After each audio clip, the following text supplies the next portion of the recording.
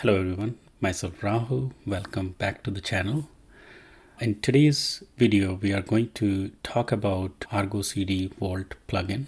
I assume you all are using Argo. One of the things which I find missing in Argo, if I compare other GitOps tool for Kubernetes deployment like Harness, they all have integrated secret management. Like Harness basically gives you its own vault to use from day zero, and you can also integrate your own secret management as well if you would like to.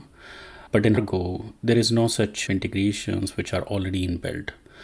You can bring your own vault in Argo itself, and that's what we are going to talk about in this tutorial.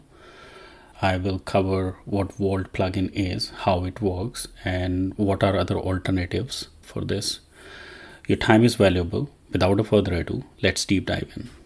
I have a repository on GitHub which you will find in description of this video as well. I will go through each of the files. So before we dive into ArgoCD Vault plugin, let's talk about how actually it works and what are the alternatives. So right over here, I already kept this in the description as well. You can see Argo and HashiCorp Vault is what we are going to talk in the Vault plugin. And it also gives you like how it works and what sort of installations you have to do. What we are going to talk today is about the sidecar, like how the deployment is. I'm basically utilizing Helm for this rather than just the kube manifest for the deployment of Argo. I will go through the code in a couple of minutes here. In terms of alternatives, there are actually several alternatives which are pretty significant downloads as well, or utilized as well, as you can see over here. So Secret Sealed is one of the open source as well. You can go through this. I didn't find it very well because it's kind of comes with chicken and egg kind of problem. You still have to manage, secret keys and encrypted data kind of thing.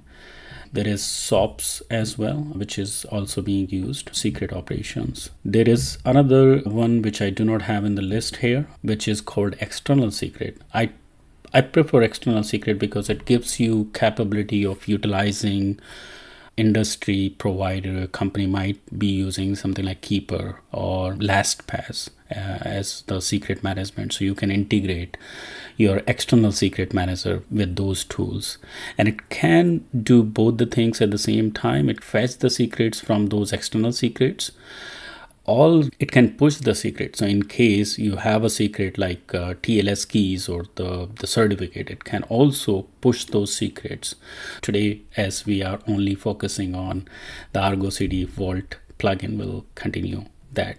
And there is another alternate which is a Vault agent, and this is where all your application, let's suppose you have deployed an application which requires to connect to MongoDB. So your application will be running a sidecar container which will be a Vault agent. It is good, but if you have thousands of workloads running, there will be 1,000 of sidecar containers will be running on that. So that's one of the disadvantages as well for that. All right, so let's look into ArgoCD Vault plugin. As it is a pretty heavy name. I will be using AVP in this video going forward. So like I said, the code repository URL is in the description. So what do we have here? I have a code space container created over here, which I have opened in another tab. So let's look into all the files, what we are doing. And so as part of this one, what I'm doing is I'm basically installing ArgoCD into my EKS cluster. So here it's basically going to be deployed into ArgoCD namespace. Create namespace, I'm setting it to true, and it's basically grabbing the repository in the chart. I'm passing some values here, which I will also show you in a minute. I'm just setting in secure server access to true. So what is there in this file, which is argo.yaml? That's where all the things actually comes in. So this is where you have to define if you are going to run the sidecar container along with your repo server. So in this repo server, as you can see, I'm basically creating one container as an init container, which is going to be initialized before the repo server will start, and just running with the plain Red Hat container, downloading this ArgoCD version. These steps are actually given right over here as part of installation. So you can see they are actually using the deployment, not the Helm right now here. But you can see right in the init container, they're using Alpine, but I'm deciding to use the RHEL here, and this is the link which I'm using. I'm just picking up the latest version. You can find the releases right over here, so I'm basically just using the latest at this time of the video. And then the next part, what I'm doing is running the extra container. So you will see there are 3 containers which I'm running. One for Kubernetes, just a plain manifest file, and one for customize, and one for Helm. The reason I'm running 3 different is basically defining these 3 files, which I will go in a minute. But most likely everything pretty much remains same. As you can see, it's basically just using the same image. What it is, it's mounting the same volume. The real difference is when you basically use ArgoCD for your Helm, you are basically using command line as a Helm, right? And if you are using customize, you are basically using command line as a customize. So it's basically trying to find a customization.yaml and looking what sort of annotations you have provided, and we'll cover annotations in a minute here. And if you are not having anything, just a plain manifest file, just using kubectl CLI to deploy or any other way, then it's just totally different. It basically just looking for that annotations in that path and just trying to grab those secrets using these ArgoCD command line plugins. So that's how these 3 plugins are different. So with the help of this, we will get our ArgoCD running. So we'll have the ArgoCD application up and running with a sidecar container for Vault plugin. The next is, as a best practice, I always create this because I'm creating this Kubernetes cluster elsewhere. So I'm just providing my Kubernetes cluster provider so that it can be used for Helm. It can also be used for Kubernetes. So right in this file, you can see I'm also deploying some Kubernetes namespaces, Kubernetes resources as well. So this resources is basically creating that config map, which is getting mounted to the ArgoCD sidecar containers, to the ArgoCD repo server sidecar containers. So right over here, I'm basically providing this customization.yaml, Helm, and Kubernetes all in one, config map, and that's basically being mounted. The next thing is it also requires you make sure that Vault is running. So it also requires to authenticate to the Vault.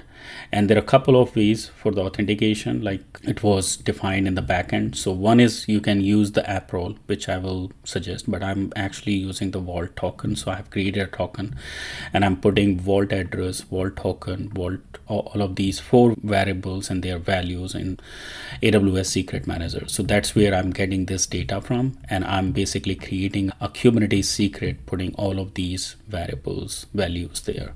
So basically right over here, if I show you in the secret manager, you can see I created this one, which is Vault. I have my Vault address, Vault auth type, and all of those, and the token.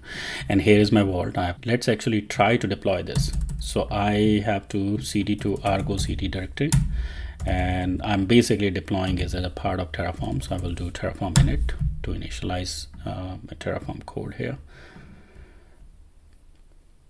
And you can actually use OpenTofu as well if you would like to. It will work similarly with that.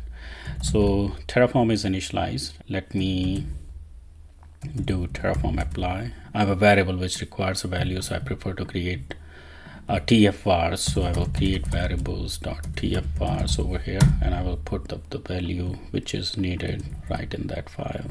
So far I have initialized and deployed this. So let's connect to our cluster. So I have kubectl CLI as well as K9s. So let me do kubectl get namespace. And you can see the namespaces actually got created 8 minutes back. So let's give it a try. And here you can see that there is application controller, and this is what we are looking for here. So the repo server, this is where we actually kept 3 extra containers. So one is for our Kubernetes manifest, and one is for our custom tools, and another one is for AVP customize.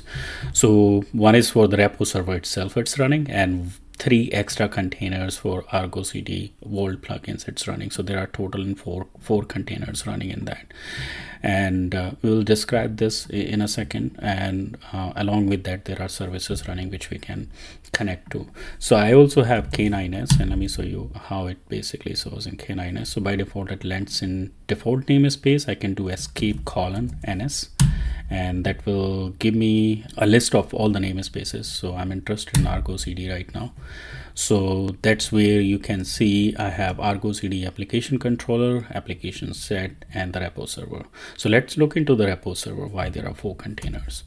So down here you can see there is one container which itself it runs, which is the copy utils, and the download tools is basically our init container what we have given. So init container is not counted on that. This is where the init container was defined, which is downloading the utility which is right in here, and that's basically called ArgoCD Vault plugin. And then there is M1, M2, M3, and M4. These 3 are the extra containers, which is Kubernetes and Customize and Helm.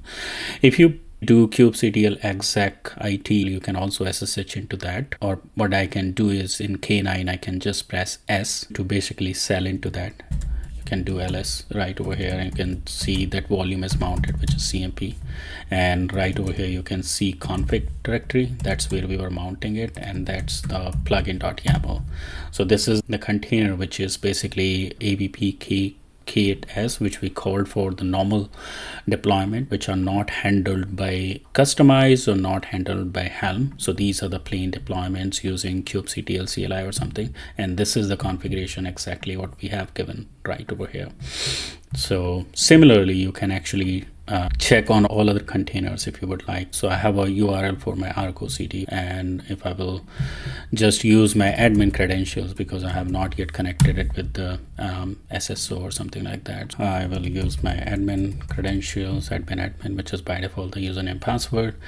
And as you see, there is no applications. We do not have any place where we can see unless we create the application. So that will be our next task. We'll start deploying a test applications, and we'll see how it works. So for that, I'm just going to link a repository where I have the code. I have the code in the same repository, as you can see under sample deployment. So what I'm doing under sample deployment, I have a config map where I have a database string, and as I'm passing database, it basically requires a username and password to connect to database in most of the cases. And here is my deployment where I am mounting the environment variables from config map as well as from secret. So I'm creating a config map for the database string, or for the strings which are not secret, and I'm creating a secret.yaml, which is the DB username and the DB password. So let's go to Vault first, and let's create this path in Vault. So I'm in Vault. I will go to secret engine, and I'm creating a KV, and I'm just giving KV name as Argo, and underneath that I'm just creating Argo RDS, and I'm putting username as myself, and I'm putting password as myself as well. And you can see the secret has been created. You can look for the password and the username, which I just kept same for my first name. So let's try to deploy this. So first, as you know, we have to connect our repository. So I'm going to just do HTTP here. I'm selecting my default project, and I will grab the URL for this repository for HTTPS as we are connecting. And as it is a public one, it does not require any username and password. So let's try to create an application. I'm just going to give AVP customize app, and I'm just deploying in a default. I will select automatic as the policy, as the sync policy, and I can select my path. So the place where I have the manifest is under sample deployment customize. So I will just copy this, and I will put it over here.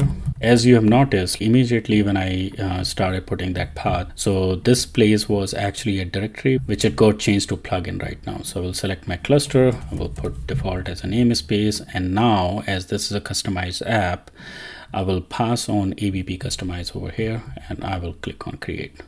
So now my app is now created. It's basically creating 3 different things here. One is db config, secret, and my app is healthy. So if I see the secret right over here, basically has the db password and the db username. However, the config, which I can actually see because it's not a secret. So another thing is, how will you update? So let's suppose if I get the version 2. So I will come over here, I will create my version 2, and I'm putting something different value this time. And I will hit save right now. So my AVP will not recognize unless I do a hard refresh. So I did a hard refresh, and you can see there is an icon over here which shows out of sync, and then I can hit on sync here. So now I updated db password. So this is not changed. So you have to make sure that you also delete your containers in order to get this sync. So now the new container will be running, and if we will go back to our K9s console, which was here, you can see there is a container running from last 11 seconds. There is db user, which is my first name, and db password should also be updated now to my last name. So this is how we can integrate ArgoCD Vault plugin with ArgoCD deployment. Just to summarize, we have an init container, and then we have extra containers, one for each. In your case, if you are planning not to use Helm, you can definitely try not to use Helm. The another part which I would say is I'm basically using the basic image, which is ArgoCD, but any other image which will have the CLI installed of ArgoCD Vault plugin will also work. It does not need a lot of capabilities as well. So as a quick summary, in this video we have gone through why we need a vault, and the reason we need a vault is actually we do not want to keep our secrets in Git repository. The secrets should not touch Git because of the vulnerabilities, because of the security risks, and many other risks. So with that, we got our ArgoCD plugin deployed along with ArgoCD in our Kubernetes cluster, and we have tested one of the deployment using customization, how it works, and give it a try yourself and let me know if you have any questions. Thanks a lot for watching the video. Happy New Year to all of you. We'll see you later. Thank you.